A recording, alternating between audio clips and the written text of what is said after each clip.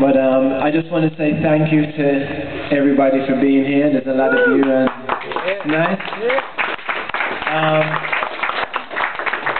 I guess I'm just as excited as you are to be here today. I love this record store. It's awesome. A lot of history here, and the staff have been very nice to me. And I'm going to do some songs for you in a second.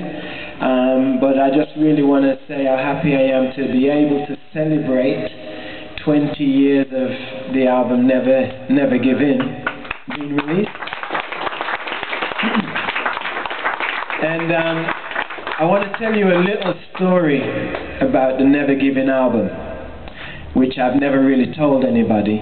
I was recording a lot of different projects in the UK. I was actually signed to 3 different record labels at the same time. And what was happening is British MCs were really taking off. And a couple of the guys like Papa Levi and another guy called Smiley Culture had pop hits, which was unheard of for British MCs to make it into the pop charts. So all the labels I was working for at the time were all pushing me to make fun lyrics or humorous lyrics so that I could have a potential pop hit, which I wasn't really into trying to become a pop artist. I just wanted to write songs that I was inspired by. And if today I was inspired to write something funny, I'd write something funny. If tomorrow I was inspired to write something spiritual, I'd write something spiritual, and so on and so forth. But these companies are trying to really make us become artificial artists so that they could create record sales. Which for me, I had a hard time really dealing with that. And then, you know, I went along with a few of them and gave them my humorous lyrics. I didn't really try to create any pop hits. I just gave them the humorous lyrics I had. But while that was all going on, there was like apartheid in South Africa.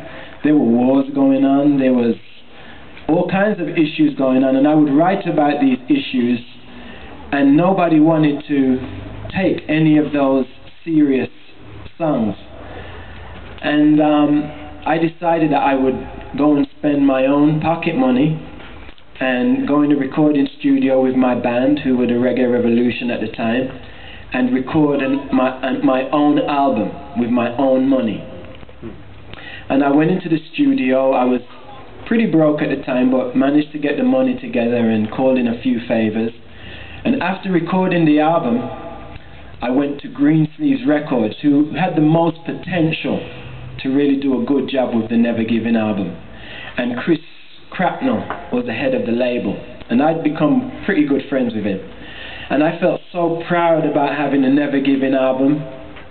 I went down there, and I called it Never Give In as well, because it was a struggle for me to go and record my own album.